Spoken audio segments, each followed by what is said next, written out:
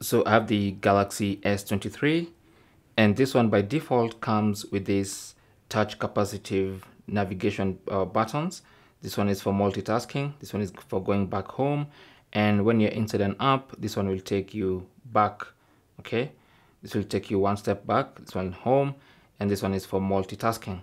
Now if you prefer gestures to these touch capacitive buttons, then you can quickly change to that by going into settings.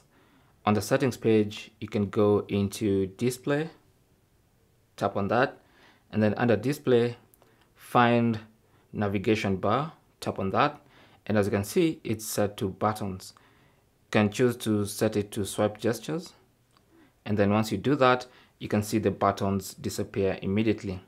So from now on, going back home is swiping up like that. If you want to go into multitasking mode, simply slide up, hold and release, and that should open the multitasking mode. And to go back, you'll need to either swipe like that from either side of the screen. Okay, so that's how to use the gestures instead of navigation or the navigation bar. If you want to switch back, simply go into settings, again go to display, and then go to navigation bar and return it back to buttons, which will bring back the touch capacitive buttons for navigating on your Galaxy S23.